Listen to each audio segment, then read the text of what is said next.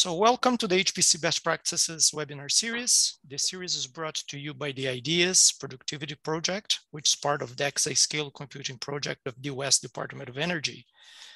The series is a collaboration involving the computing facilities at the Argonne, Oak Ridge, and Lawrence Berkeley National Laboratories.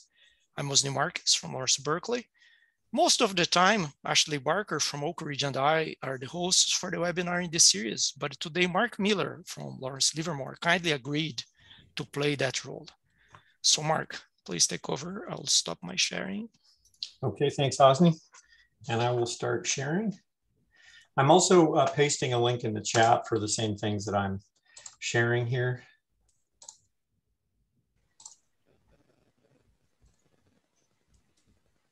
Okay, it's my pleasure to moderate a conversation with Jean Shuler, a woman who has worked for more than 55 years in high performance computing and is finishing her 50th year here at Livermore Labs. I'm a huge history buff, and every time I have a chance to chat with Jean, I could sit with her for hours and talk about her experiences, especially in the early years at Livermore Labs. But today's conversation is not about for me to ask questions. I can ask questions anytime I sit with Jean. It's for all of you. So we've prepared a set of slides, which we plan to loop during today's conversation. The slides are primarily to provoke questions and include a notional chronometer up in the upper right corner there for every 5-year period from 1961. Dates are approximate, but because the slide share takes away space from the speaker video, it may become distracting, and if so, we can turn that off. I've also posted a link to the slides in the chat if it's helpful. You can submit questions via chat or Google Doc, and Osni, I'll need your help on the questions that come in through the Google Doc. Or you can use Zoom's raise hand feature, and we will call on you to unmute and ask your question. Call-in only participants will need to wait until maybe the last 10 to 15 minutes of the conversation today to ask a question. I know that some of you attending may wish to make a few remarks or share a thing or two about your work with Jean. And if you do, please use the Zoom raise hand feature for that. But also be mindful of time and allowing others to participate by keeping your questions or remarks brief, like maybe a minute. So I'll start with a few questions, but my hope is I'm going to see some raised hands rather quickly from others who wish to make remarks or ask questions or comments in the chat. In fact, before I go further, I need to make sure that I'm actually seeing my chat. Okay, there we go. And Osni did post the link for the Google Doc in the chat as well, so you can go there to ask questions as well. So as the slides go by, I know we've already gone through a few of them, but Jean, you graduated from William & Mary in, I think, '63 with a major in mathematics. And I guess my first question to you is, what prompted you to study mathematics? I just loved it in grade school, high school. I liked to do puzzles and things like that. And I was pretty good at it. So it was just something I like to do. I mean, just playing around with the mathematical models and things like that, and getting into computing was fun. Now, when you majored in math at William & Mary, you mentioned computing there. Were there anything remotely looking like a computer science or programming class available to you then? No, it was the year I graduated in '63. They had a seminar about how to program in Fortran, but you didn't have any hands-on or anything. It was just a speaker getting up talking about programming language. So I think that's why they hired me at NASA. I had a 30-minute interview with NASA in March or April, and I came to NASA in June of 1963, not knowing what I was getting myself into. So. Wow. And in your coursework, how many other women were taking mathematics with you? Was it quite popular among women then? No, I think there were maybe 3 or 4 of us in all of the mathematics classes. We did tensor analysis and different partial differential equations. And actually when I started at NASA, they didn't know what to do with me. So they gave me some partial differential equations to solve while they were trying to figure out if I could do programming. And did you have to basically then solve those manually? Yes, right. So that's very interesting. I mean, many people have seen the movie Hidden Figures, probably aware of NASA's use of women for computing, but the word computer for many years in human history, in fact, most of human history, I'm sorry, not computing, but the word computer actually did not refer to a machine, but it referred to a person, usually a woman, doing manual calculations. And Jean is one of many women who was basically hired as a human computer for NASA. And so that makes me ask, I have all sorts of questions I'd love to ask about that. I'm curious, do you have a recollection of, like, did you have to invert really big matrices, you know, like 10 by 10 matrices and stuff by hand? At first, that's how you did it, by hand. And then figuring out, I mean, there were some other ways during the, when I was learning Fortran, there were some libraries that you could use that did matrix inversion, but by hand was, you know, it was very tedious. You learn how to do that in college, though. So, yeah, I was called a computer when I worked during my years at, while I was in school. I worked at a company and I was called a computer there, but I just used a calculator and did some failure analysis on submarines.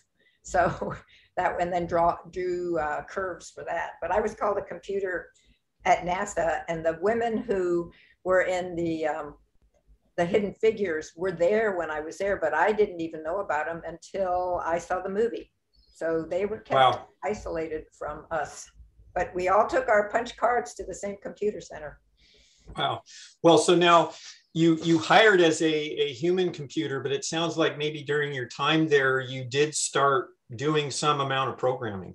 Yes, almost right away. I had taken that lecture on Fortran, and so I worked with some, you know, like Felix Pitts and Lou Reddish and some of those guys who gave me computing. You know, they needed to have computer programs written for some of their applications. Satellite, it was called the Flight Instrumentation Division. So they had cameras on some of the satellites. So, yeah. So, and how long were you at Langley? I was there 5 years until my husband got a job at Livermore Lab. And then they would not hire me in 1968 because they weren't hiring spouses, which was, to me, a ridiculous rule, because people met and got married there and they didn't kick one of them out. So in 1972, they changed that rule, and a whole bunch of women who had put their husbands through graduate school got hired there. So it's an interesting. To Livermore area, I guess in '68, I wanted to work at the lab, but because of their rules, you weren't able to. So you worked at a place called MB Associates, correct? That's where I met your father. Yes. Yeah. So that's an interesting bit of connection we have, as you worked with my father. So what were you doing computing activities for MBA as well? Yes, they designed chaff for rockets. And so I wrote a program for dispersion of chaff to, you know, block incoming signals, but we had to use punched cards. So we didn't have a big computer at MBA. So I would drive the cards down to a place in Sunnyvale and run them through their 1620s and get the output and take it back to the scientists. So wow. So you basically, that sounds a little bit like FootNet at some level, is you had to take these decks of cards down to Sunnyvale and run them there. Right. Now, is that because that was the closest computing facility available? Yeah, you could buy time there on a 1620. So okay. All right. They were standing in line for people from other companies who were running their card decks through the 1620 machine. Oh, wow. That would have been interesting to have a photo of a bunch of different companies lined up to run their decks through. Right. How long did a typical computer run take for that? For example, maybe the chaff simulation or something? It didn't take that long because they were fairly simple codes, but I'd sit there for a couple hours and wait for my output and then drive it back. So back then, there wasn't much traffic back then. So okay. Yeah, that would be quite slow having to do that today. I imagine driving down 580 or whatever, going over the grade to get into the Bay Area. Now, was the output just printout, or was it more? Okay, it was printout. Right. All right. Now, did you ever have the misfortune of walking somewhere with a deck of cards, Fortran cards, and dropping them? Absolutely. Yeah, Okay. that's why they were numbered. So you can put them back through a sequencer and get them back in the right order. Wow. Wow. Yeah. I recall my father mentioning that happening to him on multiple occasions. So you were at MBA for it sounds like 68 to maybe 70. I guess 72 is when you hired at Livermore Labs. Right. Okay. And so what was the hiring and interview process like? Was it an all day affair, or was it relatively short? Well, I had actually interviewed with in 1968 when they told me I couldn't get a job there. So when I interviewed in 1972, I'd had a bunch of experience. So it was maybe an hour interview. And then I went over to work for MFE, let's see, with the magnetic fusion area. But I sat in the cooler and for several months getting my clearance before I was able, using old teletypes. We had these old teletypes. So maybe you can share with the group what you mean by the cooler. Oh, the cooler was in building 415, and it's where all new hires got sort of stuck. So there were people, engineers and physicists and chemists and, you know, all kinds of people that you met, which was really great because it was a good bonding experience for people who, you know, you'd see them at the lab for the next 20 years and you'd been in this air conditioned huge room with teletypes all during the summer. 6 months during the summer when it was ghastly hot. So, but it was good to meet all these people that were friends for forever, really, and good contacts, different areas. I don't think they do that anymore. Yeah. I still do hear well, I still think we call that building that new hires wind up sitting in for a while while they're waiting for the clearance, the cooler. It certainly was when I got there as well. Now I'm looking for any hand raises. Osni, am I perhaps missing any questions in the Google Doc or hand raises? I think Barbara's trying to get our attention here, but it looks like, Barbara, it looks like you're having trouble with your audio. And I really apologize for that. Go ahead, Osni. There is one question in the Google Doc, but it's more related to running. Oh. Well, that's perfectly fine. We had a picture. So you got into running, I guess, with the LRL road runners shortly after you got to Livermore Labs, I guess, correct? Well, actually, it was a big competition. There were some guys I worked with that were very competitive, and they wanted to race against B Division, who had runners, so they needed a woman. So they talked me into running a mile, and that was the start of the run for home and my running career at the lab. So wow. So Osni, go ahead. Please ask the question about running. Okay, how many thousand miles have passed beneath your feet over 55 years of lunchtime runs? Oh my gosh. Well, we would run, I don't know if I can calculate it. I started running probably in the late 70s, and we would run at least once a week we'd run the 8-mile loop, and then the other days we'd run 4 or 5. So that was, but it was good bonding, and it was, we talked about work and complained about different things, but it was very challenging and fun to meet different people on the road. I mean, it was a big running craze back then. So, well, and you still go out and run pretty regularly right now, don't you? Oh yeah. It's I don't call it running anymore. It's more jogging. Yeah. Well, I'm lucky if I can get in a full mile, Jean, before my legs or feet are telling me I need to stop. So I'm pretty impressed with that, to be quite honest. Well, you're the cyclist, so you guys, the cyclotrons pass us on the road. Yeah, that's another major fitness group at the lab on bikes. So okay, now I'm not seeing any hand raises, but I may pick on Ned because I see Ned among the video here, and I had a chat with him. And there's a question that came in as well. But nonetheless, Ned, I know that you had mentioned to me earlier you did want an opportunity to make a remark or two. Would now be an appropriate time? Sure, I appreciate that, Mark. So first, I'll just start by thanking you, Jean, for agreeing to do this. It's a wonderful gift that you're giving us to share, everything you've learned over your career, and I know you're not a person who seeks the spotlight. So thank you for doing this. It's more for all of us than it is for you, and it's wonderful to see all these pictures and hear these stories. So, I've been working with you in LC in more recent times. I've been at the lab for about 20 years, and I think I've known you in some capacity or other over most of that time. And, currently you're serving as a workforce manager and a technical consultant in our hotline. And, what I really appreciate about what you do is, you make this a better place to work in so many ways and for so many people. Particularly, in your involvement with our students and our early career employees through the HPC Cluster Engineering Academy, and building that sense of community. You just have an amazing and tremendous ability to connect with people, to build networks and connect with people on a human level, and just improve our working lives. And you.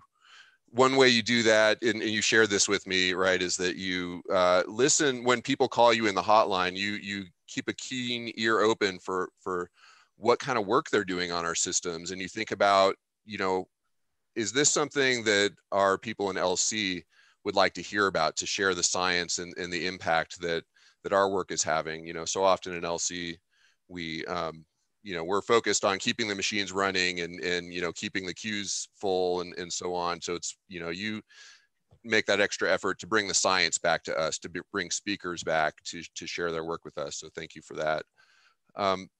So I'll just, for the sake of time, I'll end with a question, which is pretty open-ended, but, what advice do you have for us who will be kind of carrying on your legacy, developing the workforce, working with early career employees and students? What are the big challenges you see that are ahead for us, and how can we, for lack of better words, not screw it up? Well, I think making the new employees comfortable and just having them be available to answer any kinds of questions for them, find mentors for them. To me, that's one of the most important things, is when you get new employees to always be helpful, and no question is stupid. So it's just finding a way to connect with them in whatever capacity and make them comfortable. So, young people are our futures. And so it's great to have them there. So thank you, Ned, for those remarks and questions. And I see some more coming in, Jean. So I'm just going to recite some of those that I see. And Osni, as you need to from the Google Doc as well, please interrupt.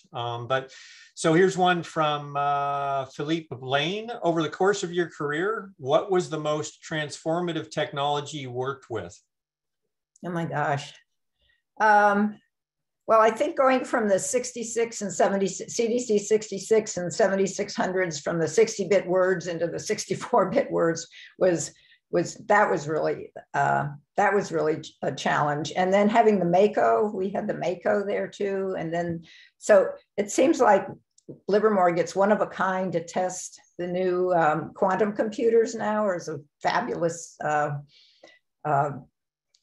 experiment to see how that's going to go. And we have a good group that's doing that, but it's just changes. Every time we get a new machine, there's something different, new programming models, new hardware.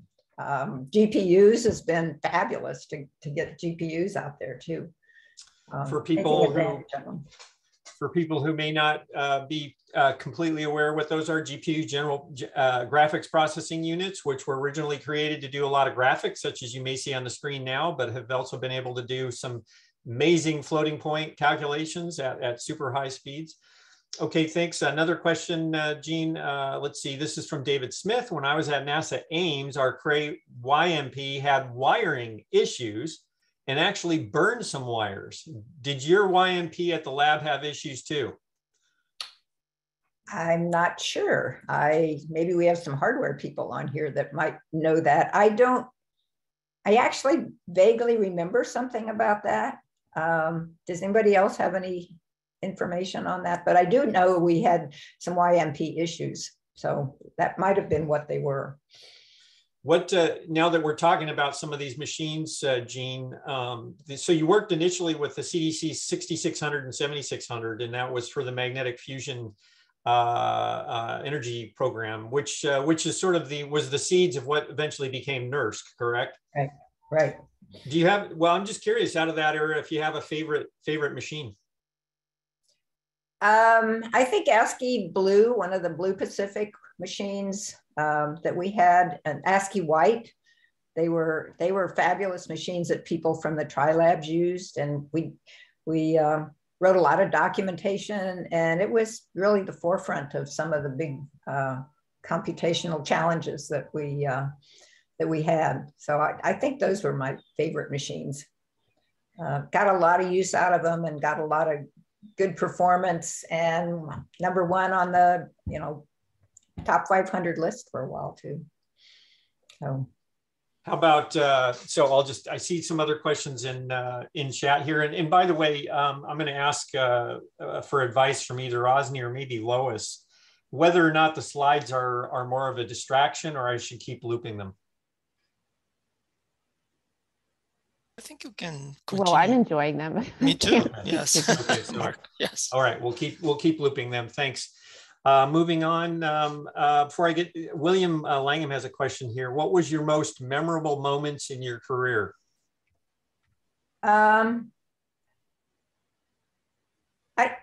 I think when NERSC went to Berkeley in 1996 and was a really memorable, it was pretty devastating to have the computer center be moved, and all of us at NERSC were trying to decide whether to go up to Berkeley or stay at the lab. And at that time, we all had to apply for jobs over at Livermore, which I think was best for Livermore because a lot of people didn't want to go to Berkeley. So I built a customer service group over at Livermore. So I think that might have been my one of my most memorable moments, was moving from when NERSC left and moving to Livermore and meeting all of the great people over there. It was the start of a new career really for me. Wow. Okay. Thanks for that question. I see someone has their hand raised. Barbara, I see you have your hand raised. Do you think you have an audio working now? Can you hear us? Yes, we hear you, Barbara. Okay, here's Felix. Yeah, hi, Jeannie. And by the way, Jeannie is what we called her back at NASA in the old days. It's good to see you again, Jeannie. Nice to see you. It's great. We had a great time back there. They stuck me in with the secretary because they didn't know what to do with me. I recall. And I'm Barbara, and I remember I first knew Jeannie. She used to come in our office, and I need to mute. Okay. There's some feedback in there. I've got a little vibration there. Anyway, Jeannie used to come in our office and speak to us when she came over to the computation center. That's how I first knew her. Right. We had some good times there. It was sad for me to leave. That was really sad. I think I cried from Virginia all the way to California. Well, Jeannie, this is Felix again. I do recall when you and Bill came to my wedding in April of 1971. Oh, right. I remember that very well. Cool. Yeah. So I would try to help with the echo problem, but I'm having difficulty isolating it, so my apologies. Yeah, the same here. Desktop, so we can see everything better, but we don't have a camera on the desktop. Okay. So we've got our individual cell phones. Okay. Let's see. I'm trying to go down the list to see where that's coming from, and honestly, I just can't figure it out. So my apologies. I did restart the slide roll again, and I'm sorry, Barbara and Felix, did you have a question you wanted to ask Jean as well? No, I don't think so. Okay. No technical questions of any import. Well, we sure appreciate you joining us as well. So I'll move on through some of the questions here. It looks like I got a comment. They like the slides, so that's good. In fact, so some of the pictures you see passing now are actually from the NASA Langley days. So I'm going to circle back before I get to a couple of questions that have appeared here in chat. So when you came to Livermore, or even at Langley for that matter, did you end up having to sort of conform to a dress code of any sort? Yeah, we were not, I don't think it was actually written anywhere, but women had to wear dresses or skirts. And so I think finally somebody let us we had to wear, what do you call them? Pantsuits. They let us wear pantsuits. And once you let us put on pants, you know, we could wear whatever we wanted, because the guys were walking around in shorts and everything else, but the women were supposed to wear dresses and nylons and high heels. Same at NASA too, which was interesting. But wow. So well, now that was going to be my next question. Was the dress code only for the women? It sounds like it was. Yeah. Okay. And Jean, Mark, there is a question here in the Google Doc that's related. Sure. Excuse me. What changes have you seen in the proportion? Well, actually, it's not quite, but what changes have you seen in the proportion of women in HPC and the work environment for women?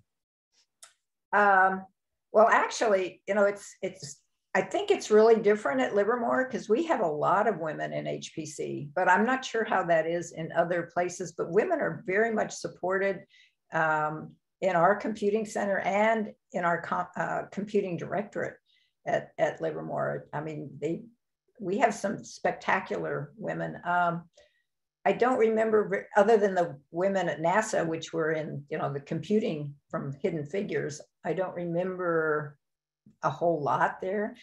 But I think the numbers are actually going down now about women in computing in other places. But at Livermore, I think they're very much supported. Another one then. Oh, go ahead, Osni. Okay, so what is one advice you would give a female student who would want to venture into a career focused on HPC? Any regrets? Anything you think you could have done differently?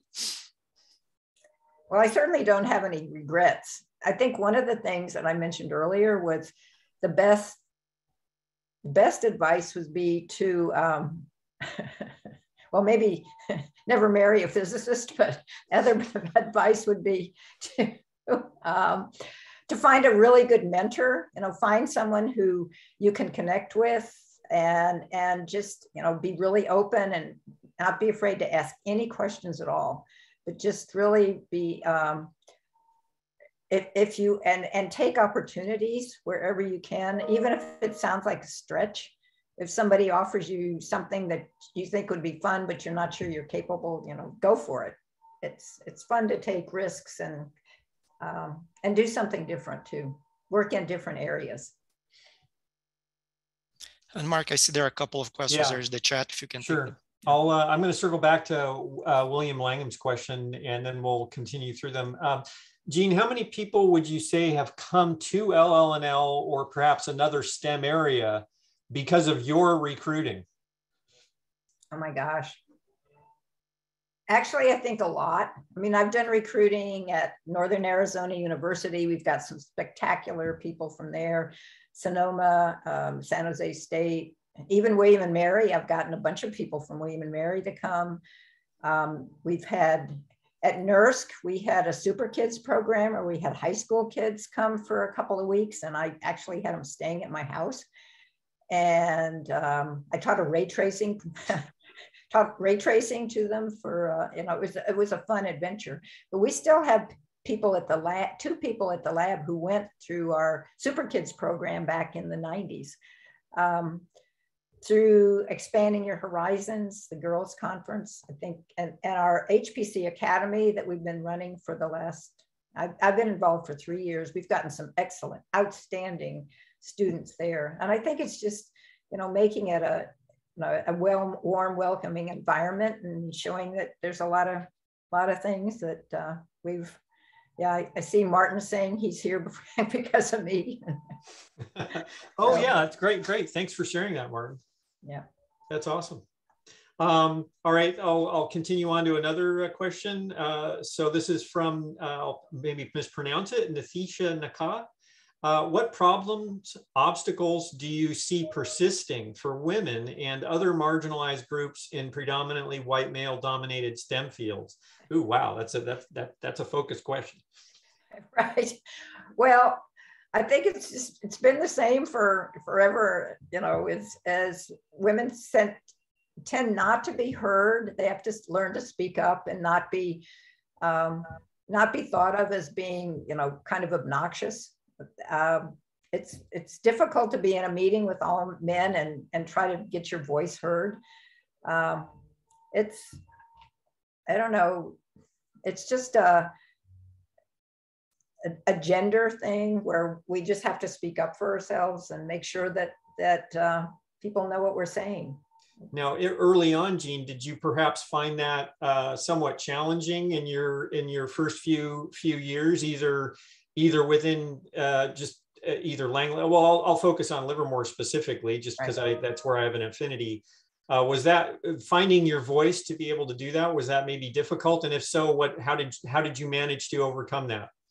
Well, I think a lot of women, because we would get together, a lot of women, and we all had the same, nobody listens to us, but it tends to be just that you need to be more forceful. And if you say something and then nobody hears them, then a guy will say the same thing. You have to say, yeah, that was my idea too, just to make sure that people understood that you had the same ideas. But it was always, I don't think it's as much a problem now, but it was for a while. Mm-hmm. And so just because we had a couple of slides go by with some of those early, and I'm going to put an air quote here, printer tests that people would run on the machines early on, it was the culture was okay to basically have some pretty risque, racy either photos or printouts posted up in people's offices. Oh yeah, that was the standard printer test, was pinups. So every time we'd get a new printer, they'd run this special, program through, and then they would put these pinups on the walls to show that the printers would work. And then when I first came to Livermore, they did have in our newsline, they had weekly pinups of women at the lab swimming pool, because we had an Olympic-sized swimming pool, because the lab used to be a Navy base where they trained Navy SEALs. And so they would take pictures and put them in the lab newspaper. And I think I saw one through, it said, the Nevada test site has pretty girls too, a pinup sitting next to a swimming pool. But they stopped that I think the men complained, and the men wanted pinups of them too. So they stopped putting that in the newsline. But and nobody really thought anything of it at the time. Yeah, it's quite pretty normal. I see Carol has her hand raised. So Carol, if you can unmute and ask your question or make a remark, please feel free. Hi, Jean. Carol Hunter Coleman. Oh my gosh, Carol. Wanted to say hello. Jean's husband and my husband at the time joined the lab at the same time. Right. And in '72 at a party, Jean said to me, hey, the wives issue is gone now. And so she and I hired on about the same time. Right. That's And my husband Sam and I retired in '99. And we're happily living in the mountains around Reno. Wow. So there was another one. Mary Singleton was another one who yes. hired on at the same time that Carol and I did. And big influx. I said, yay. Yeah. Right. Wives can now get a job at the lab. Right. And Carol, like Jean, I had a math degree and was just learning how to do programming. Right. And So- Carol and Barbara Atkinson were high-level women in Livermore Computing when NERSC left and I went over there. So, yep. So I think in answer to one of the questions, what do women need to do? They need to be sure of their information and then say what they have to say. And if it isn't heard, say it again. Yeah, good. Yeah. Great. Nice. Okay, nice seeing Thanks. you. Yeah. wow, thanks for sharing that, Carol. And I can't recall, but I went to a SIGGRAPH in Dallas. The first SIGGRAPH I went to was in Dallas, and I think that was maybe the first time I met Carol, at that time, Carol Hunter. Yeah. So Mhm. thanks so much for your remarks, Carol. Thank you. Let's see. So Osni, I just want to ask, any questions come through in the Google Doc at all? That was all. Yeah, no, I think we have another one in the chat. Okay, boy, I've seen a lot of great comments have gone by in the chat. So Becky's saying, yay, Jean, and thanks for your work on the HPC Academy. Let's see.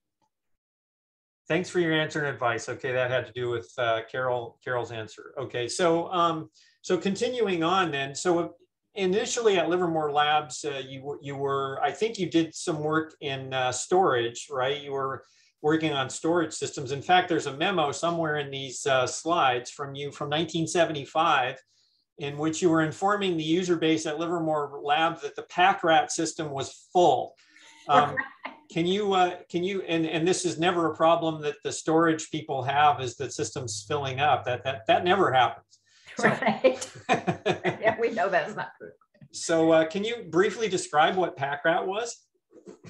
Pack rat, I wrote pack rat. It was a disk. We had big disks, and so we would fill up the disks, and then the data would get transferred to the tapes. So we would have to offload the disks onto the tape, but when they would get backlogged, we'd have to ask people to delete their files. And then I wrote a tape repacking, when we had the big 9-track tapes, tape repacking program too. So I'd go in the middle of the night into building 117 and hang the tapes, erase some, and repack them and write them on other tapes. So that was a venture in hanging tapes in the middle of the night on the I think it was the 6600 and 7600 tape systems. That was fun. So you'll be surprised to know, when I saw the name of that piece of software was pack rat, I went and looked out to see if there's any software today named pack rat, and sure enough there is. There's a website for something called pack rat. Oh, really? It's a Python wheel, I think, for something. So not sure if it's related to storage. It may be related to compression somehow. Okay. That's fun. So after you worked on storage for a little bit, I think you got into some graphics, supporting some graphics. Can you talk about that a little bit?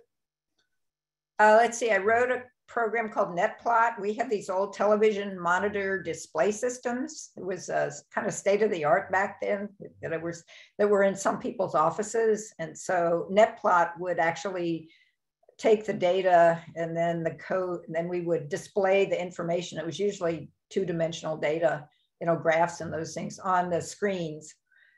We also had something called remote job entry terminals, RJETs, sprinkled all over the lab. And it was, we had a system called the Octopus system, which was really state of the art back then too, that connected all of the networks through all of the buildings. So Livermore had a lot of really great technology back then. And I also had all of the graphics libraries, that we'd get new libraries from, like the display system. And when we bring them back into the lab, we'd have to modify them to run on our systems, make sure that they ran and that they were correct. And back then people didn't have passwords either. So you could walk into somebody's office and sit down at their terminal and see what they were working on. That changed, definitely changed. Oh yeah. Now I'm occasionally muting now, because every Wednesday morning I've got a landscape crew that hits the house right next to mine, and they can be quite loud. So my apologies. A few more things have come through in the chat here. Let's see. How did you keep up with the fast growing technology? I'm not sure as anybody can ever keep up with that, especially in customer service. You know, they're always bringing in new machines and test machines and new software and operating systems. So we really rely on all of our sysadmin and our, you know, our software people to keep us informed of the really latest technology. But we have, you know, training sessions and all kinds of opportunities to learn about it through, you know, learning online webinars or classes, and the lab is really good at sending you to training too, any kinds of training that you need that's going to help you. So it was great being able to take classes and bringing in, I mean, what's one of the things I do is bring in trainers for Python and C++, that sort of thing. So Becky Springmeyer asked a question here. I'll expand it slightly. She asked, do you have a lot of SIGGRAPH memories? I'll say, do you have a lot of SIGGRAPH or perhaps Cray User Group memories? SIGGRAPH, yeah, I used to be heavily involved in SIGGRAPH and go down to the meetings down in Sunnyvale, and Cray User Group. I went to was honored to go to a Cray User Group meeting in Trondheim, Norway, and they didn't have they had, you know, hardware and software, but they didn't have a customer service area where you did, you know, learn how to deal with customers and documentation and training. So I said, boy, you know, that'd be nice if they had that. And they said, well, then why don't you start it? So I started a track for customer service for the Cray User Group, and worked my way up to be on kind of a vice president, where I would set up some of the conferences in Kyoto and Berlin and Barcelona. So I got to travel extensively through the Cray User Group and meet people from all over the world, because the Crays were sprinkled all over the world, and it was great to meet all of these people. Yeah. Oh yeah, Brett Gorda said he went to Kyoto and Berlin too. Now, I seem to recall you having a story that a particular city's marathon or maybe some major running race coincided with a Cray Users Group meeting, and you managed to somehow go and do this amazing run. And next day, even though you were exhausted, you were managing a Cray User Group meeting? Oh, right. That was, I think that was, actually, I ran marathons in London and Barcelona, but wow. The one in I didn't actually want anybody to know I was going to run it, but and that was the London one. But the Cray User Group was right after that, and just trying to walk up the steps and go to the meetings it was pretty obvious I was having a hard time. But anyway, it was great to be able to take those opportunities on travel to do fun things and stay a couple extra days. So I see Jeff Cleary made a remark. We still repack tapes today and use that same term. That's fascinating to me. That's amazing. Yeah, some things never change. Yeah. That's one of the reasons I love history so much, is often we'll go back and look at the way things were done, 30, 40, 50 years ago. And there were people struggling with the same problems, Let's see. Brent said, I tried to ask on a spreadsheet, but Osni hates me. No, but I asked that question. Oh, Brent, come on. Oh, okay. It's weird that question was asked. This is how many miles, Gene. So I didn't know how many miles you averaged, because you used to run pretty regularly with Mike McCoy, I think, at lunchtime, right? Right. Yeah. I was thinking you would go out and run 3 miles. For me, 3 miles at lunch would take the entire lunch hour. But I think I calculated if you did that 2 or 3 times a week for 40 years, it was something like 60,000 miles. So it's quite a distance. Well, one of the best things about the lab, and they don't really do this anymore, is we used to compete. We had a Roadrunners group, and we would compete in industrial league races with HP and IBM all over the Bay Area. And we would host them at Livermore too, and run around the Sandia Loop. But we always won. We had fabulous runners. And so that was and it was, you know, it was associate directors who were doing it, and all kinds of people who participated. So that was a great way to meet people in various areas. So it was great fun. And so Osmi, I'll pester you for a minute. Any new questions in the Google Doc? No new questions there. Okay. Okay, so we've talked quite a bit about the distant past. You worked initially in storage, then you started working on graphics, and then kind of your experience is kind of similar, I think, to mine. I support the Visit project, and often I learn what users are trying to do with the science they're trying to do because they're having a problem with looking at their data. And I think you had a similar experience in trying to help people look at their data with graphics, and that got you into customer support. So what do you, so in that area, what do you, I guess, let me ask you this one, because we deal with this all. How do you deal with do you ever have any really difficult customers and you know, really challenging ones, and how do you deal with that? Well, mostly they're just frustrated because they can't get their work done. And so you just really try to be helpful to them and figure out what it is that they're doing. Sometimes they're explaining something that isn't really what's happening.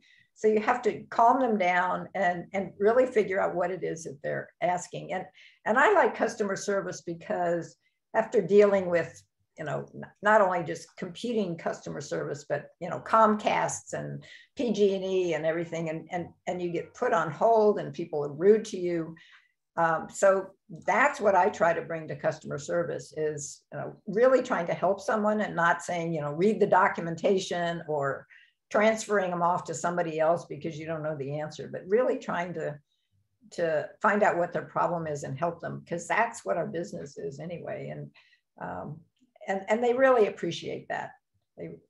And I've dealt with some really poor customer service areas, we've had, well, I guess I won't go into detail about some of our angry customers.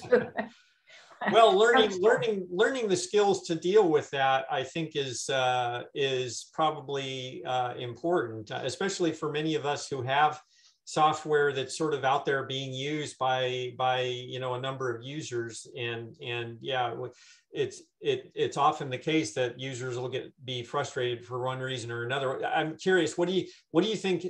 What role do you think, for example, documentation plays in the user experience?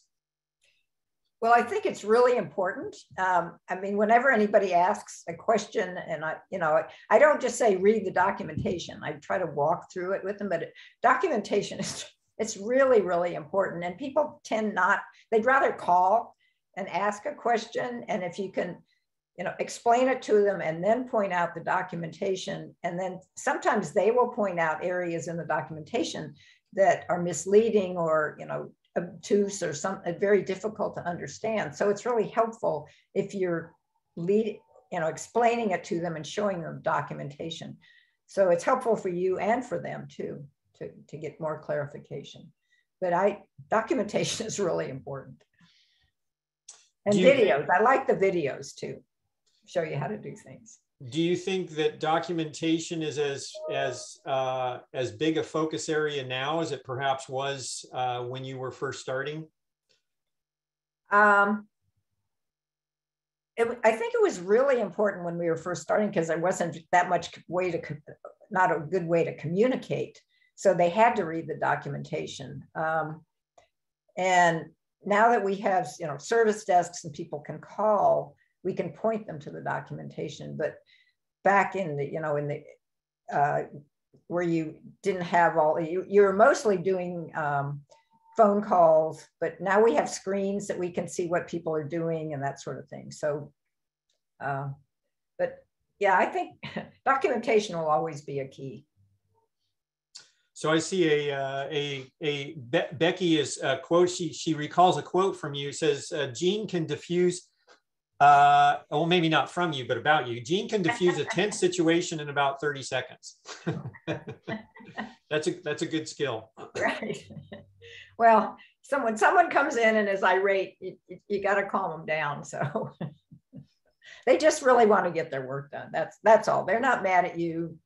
They want to throw the computer out the window because they're not understanding what's going on. So just explain what's going on.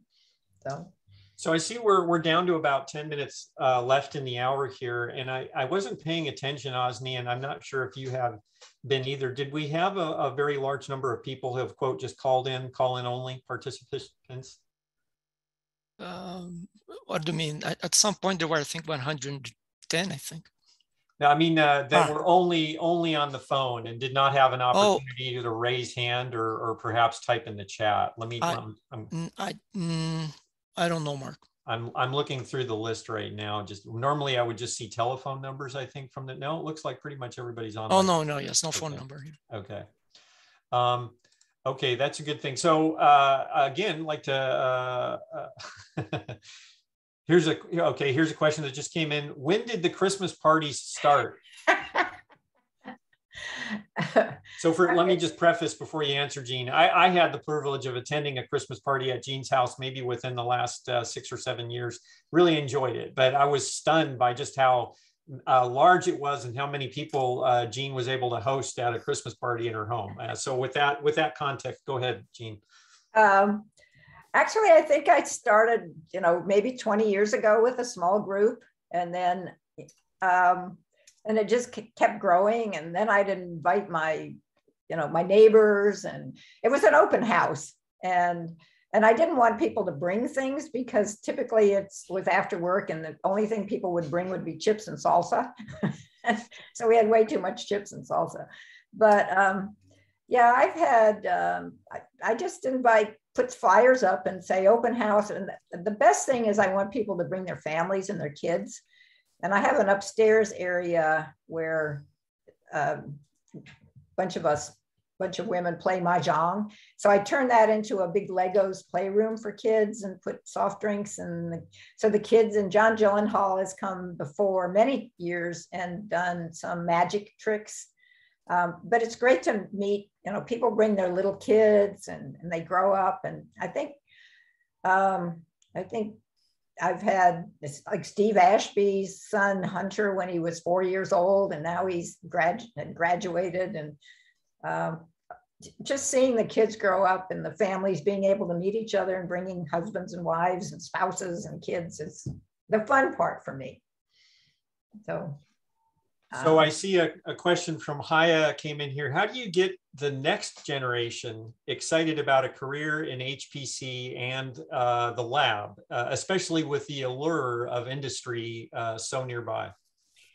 Well, that's a difficult question when I go recruiting, because if you explain the mission of the lab and what's important and the work-life balance, and it depends. If they want to go out and make a lot of money and work their butts off in Google or LinkedIn or somewhere like that, that's one thing. But if they really want to have a purpose in life and have opportunities to move around and not just get stuck writing code for something that and be able to go to seminars and travel, that's the thing that I push when I recruit, is just opportunities and work-life balance. And Livermore is a nice place to live. It's close to mountains and oceans and cultural events. So it's and like I said before, there's so many opportunities to move around the lab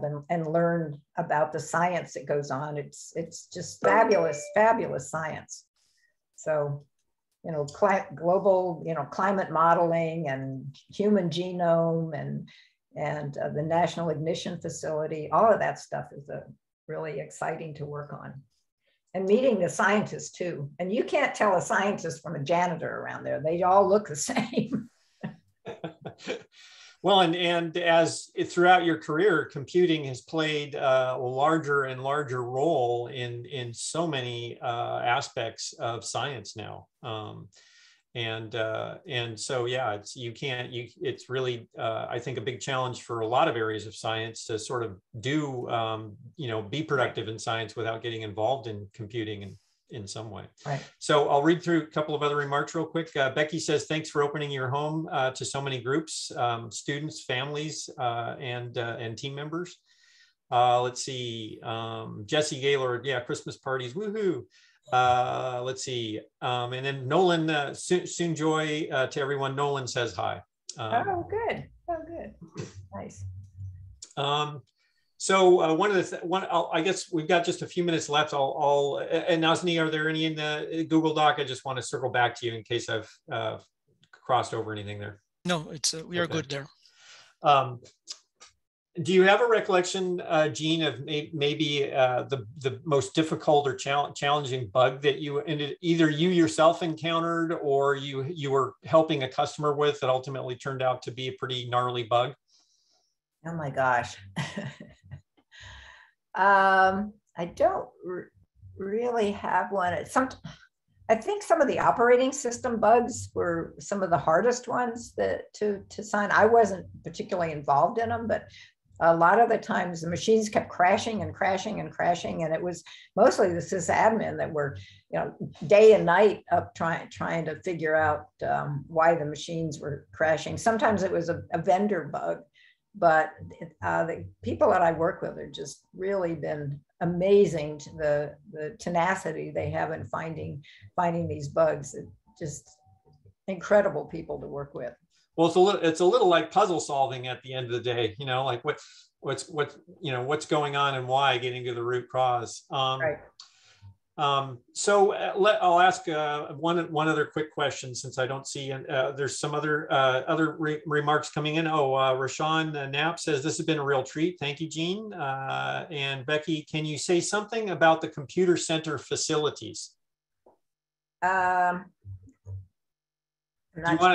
do you want to TSF? Becky, you want to unmute maybe and clarify? Yeah, it's a great place to work. I mean, it's a fabulous building. It's 4 stories. It's got fabulous, I mean, the cooling and the heating. And I don't know if Becky might want to say something about that.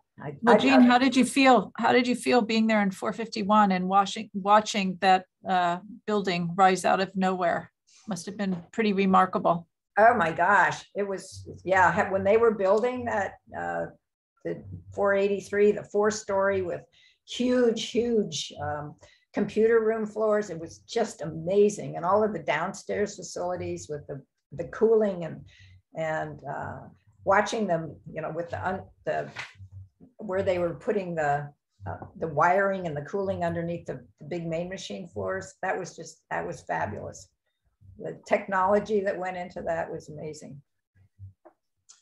Yeah. A lot of history there, from MFECC all the way to Terrascale Simulation Facility, which we should not have named that, but right. Anyway. Now it's Exascale and beyond.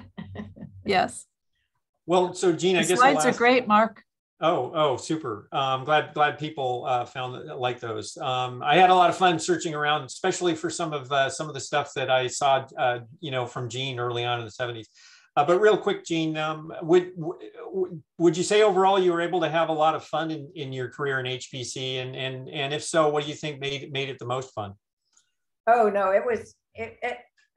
it's the best place it's just amazing. The people are so nice and so helpful, and we have morning meetings every morning, and people joke around, and we have if somebody makes a mistake or introduces a bug, we have a donut rule where people have to bring the donuts, and so you have to confess your sins, and everybody cheers because they get donuts. So that's what's the fun place, is just people are so nice and supportive and helpful and available all the time. It's been a fabulous place to work. Jean, I'd like to say thank you for so many decades of support for STEM and all the young women at Expanding Your Horizons, all the things you've done for Super Kids and so on. It seems to have been a theme throughout, and you've been such a great role model for all of us. So thank you. Yeah, thanks so much for reminding of that, Becky. Yeah, that is phenomenal. And I see we're up on the hour here, Jean. I certainly appreciate you taking the time to chat with us and learn more from you. And I could spend a lot of time doing this, but I think we'll have to bring it to a close. I do see, let's see, Sunjoy, thank you so much. Yeah, so some thank yous coming in. Thanks to all that attended and all that asked questions. And Osni, well, I guess we'll circle it back to you then. Sure. Thank you, Jean. Thank you, Mark. I'll just share my final slide here. Let's share my slide. Just thank you again. Thank you all for participating. Feel free, please, to give us some feedback. We want to improve this series. And the next webinar in the series is going to be in about a month. Scientific software ecosystems and communities, why we need them and how each of us can help them thrive. Lois Kerfman-McInnes from Argonne National Laboratory will be talking. And so that's I have pasted already this link in the chat so people can register. Thank you all again. Thank you. Bye-bye. Bye.